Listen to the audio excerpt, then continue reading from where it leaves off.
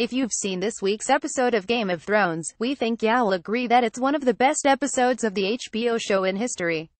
I mean, that polar bear. Come on, advertisement, continue reading below, and if you haven't, then stop what you're doing and get yourself home to watch it. Seriously, what are you still doing reading this? So, for whoever's left here reading this, let's take a look at how the GOT producers actually went about creating that mammoth frozen lake battle scene. It's honestly incredible, considering there were approximately 900 million White Walkers involved. Actually, speaking of mammoths, a couple of zombie versions of those guys would have been pretty snazzy. A thought for Season 8, maybe.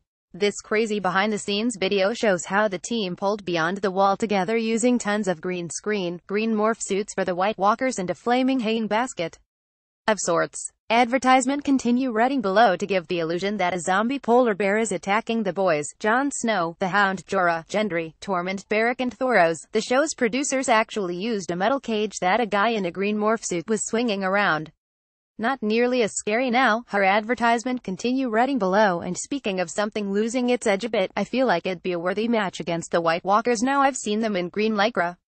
Follow Anna on Twitter. Advertisement, continue reading below.